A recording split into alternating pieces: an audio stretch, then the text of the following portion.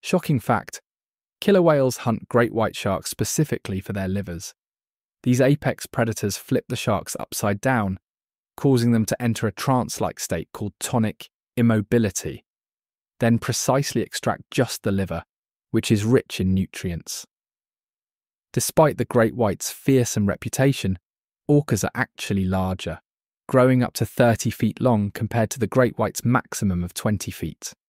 And while sharks are solitary hunters, killer whales hunt in coordinated pods using complex strategies that almost resemble military operations.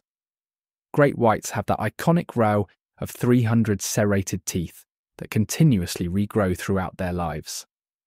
But orcas have fewer cone-shaped teeth designed for gripping rather than slicing, yet they're still the ocean's ultimate predator. The shark's greatest weapon is stealth and surprise, attacking from below with explosive speed.